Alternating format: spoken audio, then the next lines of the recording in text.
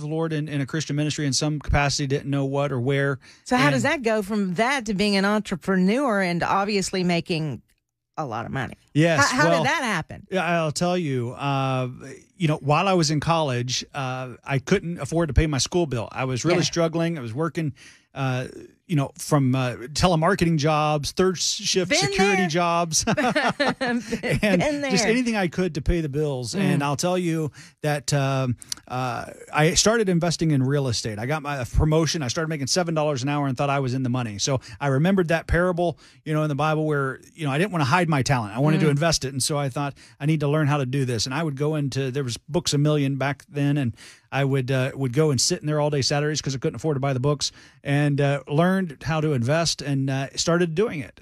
So just basically real you estate pulled investing. up your bootstraps and learned on your own and to figure out, okay, I got to pay my bills. All right. I like that story. Right. That's very, because we all go through that. We all, you know what I mean?